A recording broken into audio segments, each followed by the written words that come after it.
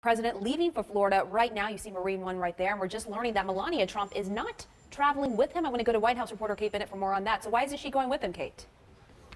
She's going with him to Florida, but she did not opt to ride on Marine One with the president from the White House to Andrews Air Force Base. She decided instead to motorcade separately there from the White House, arriving via vehicle prior to the president's arrival at Andrews. So they will fly to Florida together. However, that traditional walk on the South Lawn that we've seen so many times as they leave for Florida did not happen today. Her communications director tells me it was a scheduling issue. It was just easier for Mrs. Trump to meet the president today at Andrews rather than fly there on helicopter and avoid the traffic.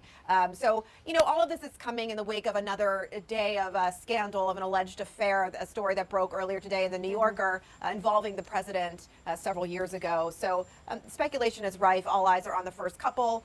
However, Melania Trump is anticipated to spend the weekend at Mar-a-Lago.